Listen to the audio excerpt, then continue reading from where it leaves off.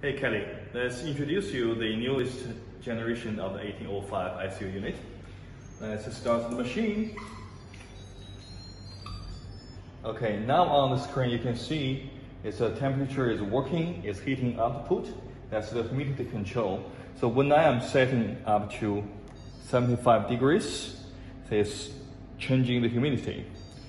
And now we changed the carbon dioxide sensor to be the oxygen sensor on the new generation.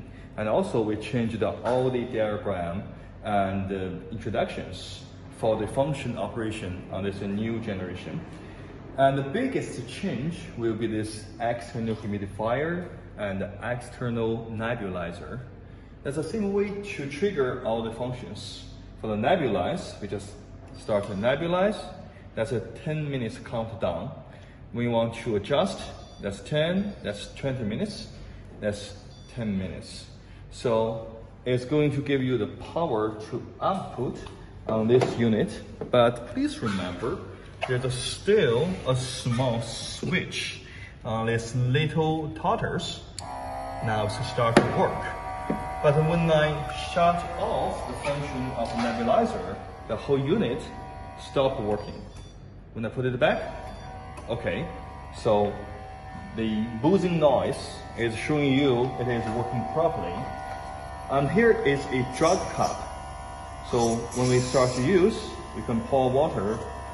So when you start this little totters, you hear the buzzing noise. It's showing you it's working and output the compressed air out of this drug cup.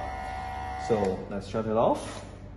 When you pour your drug, the medicine liquid, you have to notice there's some gauge on this little cup. So from the minimum to the maximum. So okay. Okay. Let's go a little bit below the maximum.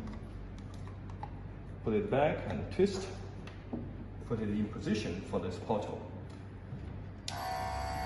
So now you can see the tiny fog comes out of this portal and doing the treatment of the nebulization.